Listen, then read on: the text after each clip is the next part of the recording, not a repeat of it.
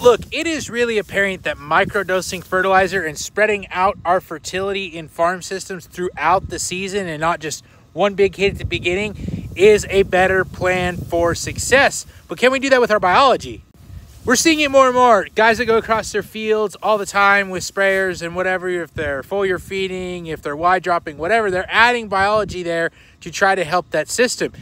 Another way that we can do that in irrigation country is by using the living water bioreactor. Now this is basically microdosing biology all the time. So anytime water is getting sprayed on the crops, we are putting good bacteria and fungal spores out there.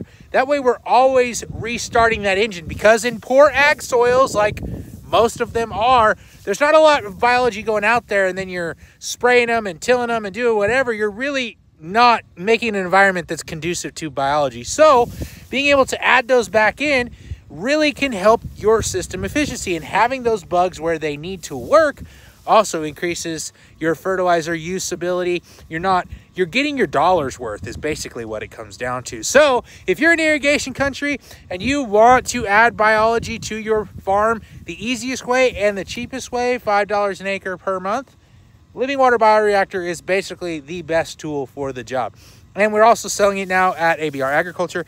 If you guys are interested, go ahead and head to our website, link in the description, and contact us, and we can get you set up with one of these, especially if you're in the South Central Idaho area. God bless. Have a wonderful day.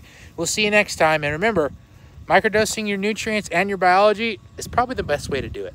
We'll see you next time.